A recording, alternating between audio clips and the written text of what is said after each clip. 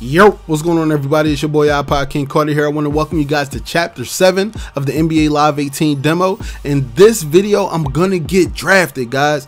You already know in the last video, man, if you missed it, you missed some good stuff. I'm gonna tell you right now, you might want to pause this video, open up the playlist, and go back and watch episode 6. I'm telling you right now, man, you want to go watch it, man. I ain't gonna keep telling y'all, man, go watch that. But right now, I'm just talking to my agent, letting him know, I don't got that many goosebumps, but hey, I just want to make sure that you're the right guy for me, man. You already know how the game go. You always got to mess with the guys, man. You can't be too lenient on them. But right now, they don't have an option where I can open up a box, so I either have to go for the hype or I have to go for the RP. And of course, being a player like myself, I'll definitely go for that hype.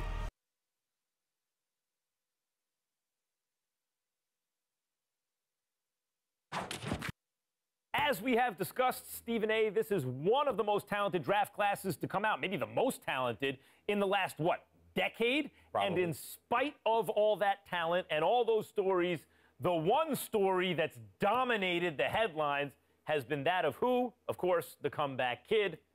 You see in our final mock draft, ESPN, we have him going at number 1. Well, I think the mock draft hit the nail right on the head. The fact of the matter is you got raw and untapped talent in this draft. But this kid, his heart, his moxie, his guts, his willingness to face adversity in the face and conquer it, I give a lot of credit to him. When I'm thinking about a potential NBA prospect, I'm thinking about those things because the one thing that is sure to arrive is adversity. Can you handle it? Anybody can deal with things when the sun is shining, but can you stand the rain, Max Kellerman? Can you stand the rain?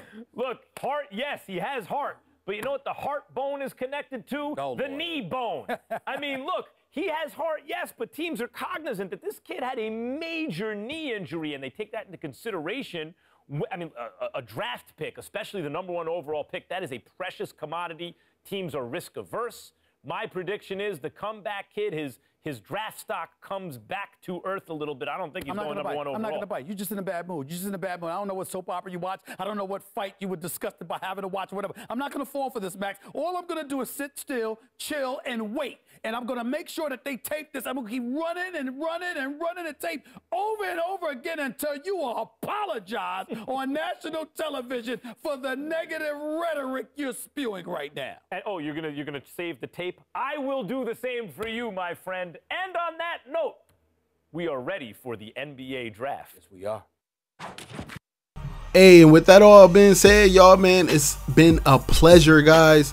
I'm about to get up out of here. You're about to watch the NBA draft as well as another cutscene. Just to let you guys know, when the demo drops on PS4, I will be live streaming it on my YouTube channel right here. So make sure you guys subscribe and turn on notifications because I'm going to be streaming the whole day, man. We also going to be playing live run as well. So make sure you guys subscribe now. Hey, also, if you haven't liked the video already, make sure you drop that thumb, man. I'm going to see you guys in the next video, right? All right, y'all. Peace.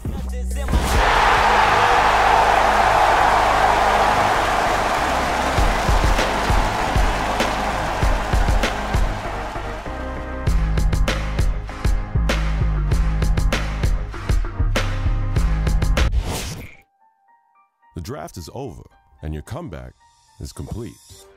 You faced adversity, you tested your game on the streets, and now you've made it to the NBA. But your rise has just begun. So remember, greatness doesn't come easy, but by choosing your own path, it's always within reach. So, are you ready to be the one?